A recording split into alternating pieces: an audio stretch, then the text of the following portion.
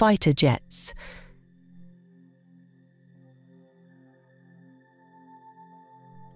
Warships.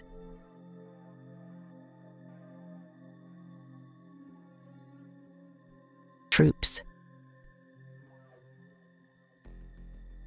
As the threat of an all-out war between Iran, its armed allies in the Middle East, and Israel looms large, Western partners of Tel Aviv double down on boosting theirs as well as Israel's defenses in the region. A day after the United States announced it would be deploying fighter jets and cruisers as well as destroyers that can shoot down ballistic missiles to the Middle East to help Israel defend itself from possible attacks by Iran. The United Kingdom said it would send additional military personnel to the region.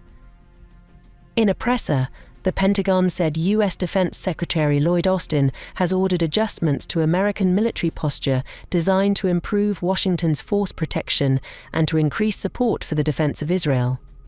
The Secretary will be directing multiple forthcoming force posture moves to bolster force protection for U.S. forces region-wide, to provide elevated support to the defense of Israel, and to ensure the United States is prepared to respond to this evolving crisis. In addition to troop deployment, the UK has stepped up preparations for a possible evacuation of British citizens from Lebanon in the aftermath of last week's assassinations in Beirut and Tehran, killings blamed on Israel that threatens to transform the war in Gaza into a region-wide conflict.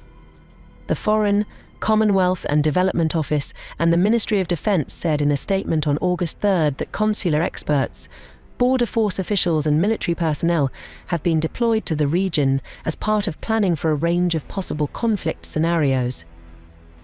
While the UK is not expecting an imminent need to evacuate citizens from Lebanon, as per a report by The Observer, the decision to put forces on standby comes after a meeting on August 2nd between Defense Secretary John Healey and his Israeli counterpart, Yoav Gallant, during a visit to the region by Healey and the Foreign Secretary, David Lammy. The two sides, reportedly, discussed plans to create a coalition to safeguard Israel from Iran and its allies. On August 3rd, the Keir Starmer-led government also repeated a call for British nationals in Lebanon to leave while commercial options are still available, joining the US and several other countries. Dozens of companies have suspended flights to Lebanon and Israel in the past week. Meanwhile, the United Kingdom Maritime Trade Operations, or UKMTO, on August 3rd said it had received a report of a distress signal from a vessel proceeding 170 nautical miles southwest of the Yemeni port of Aden as Houthis continue to target ships belonging to Israel and its allies in protest of the war on Gaza.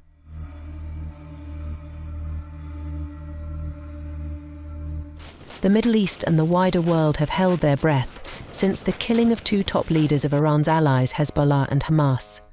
While confirming that Hamas's political chief Ismail Haniyeh was killed by Israel using a short-range projectile. Launched from outside of his accommodation in Tehran, Iran has vowed to avenge Haniyeh's assassination, warning Tel Aviv would receive a severe punishment at the appropriate time, place and manner. It added that Israel was supported by the US in the attack.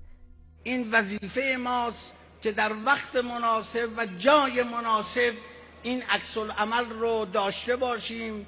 این برای ما بسیار تلخ است که مهمان عزیز ما در خانه ما به شهادت برسه و ما رو داغدار و عزادار دوران بزن و در رو تمام شده. این رو ما در عمل نشان داده ایم. ما حواسمون هست، میدانیم که همه این مسئولیت ها و این حوادث به عهده آمریکای جنایتکار هست.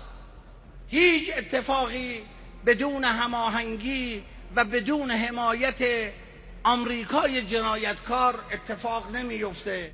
A report by Axios citing 3 US and Israeli officials claims that the Iranian attack on Israel is expected to come on August 5th. Haniyeh's death came just hours after Israel said it killed Fuad Shukar, the top military commander of Lebanon's Hezbollah, in a strike that killed civilians as well, including children. Within Lebanon, Prime Minister Najib Mikati condemned the blatant Israeli aggression, describing the assassination as a criminal act in a series of aggressive operations killing civilians in clear and explicit violation of international law. Hezbollah said it will respond to the enemy's actions. على العدو ومن خلف العدو أن ينتظر ردنا الآتي حتما إن شاء الله لا نقاش في هذا ولا جدل وبيننا وبينكم الأيام والليالي والميدان. The permanent mission of the Islamic Republic of Iran to the United Nations told CBS News in an exclusive on August 2nd that Hezbollah would begin deliberately targeting Israeli civilians, claiming that it had not done so until now. Meanwhile, Israel has warned Iran and its allies against attacks targeting Tel Aviv or its citizens.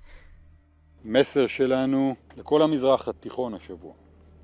אנחנו מי שתוקף אזרחי ישראל, מי שתוקף את מדינת ישראל, אנחנו מוכנים ללכת רחוק, יודעים להתאמץ מאוד, להביא מודיעין מאוד מדויק, ללכת, לפגוע, להרוג וגם לקחת סיכונים.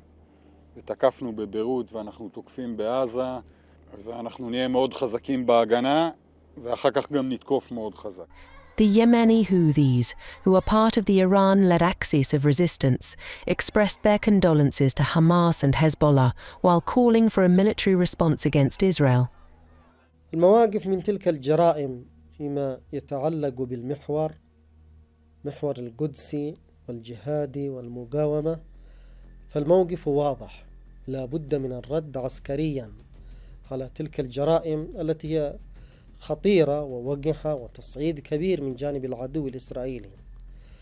هناك مواقف واضحة ومعلنة بالنسبة للجمهورية الإسلامية. Amid the escalation rhetoric, the US, which has politically, diplomatically, militarily, and financially backed Israel's months-long war on Gaza, said it hopes Iran would stand down. Do you think Iran will stand down? Do you think Iran will stand down, sir? I hope so. We don't know.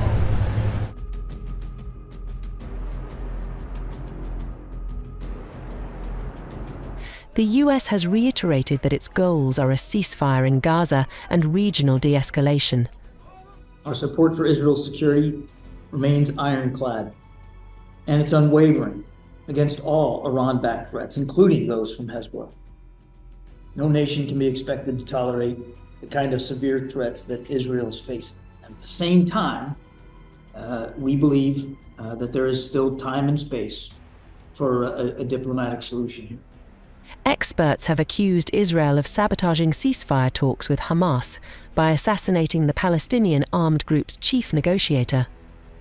If Israel and Iran as well as Hezbollah were to clash, this wouldn't be the first time this would happen.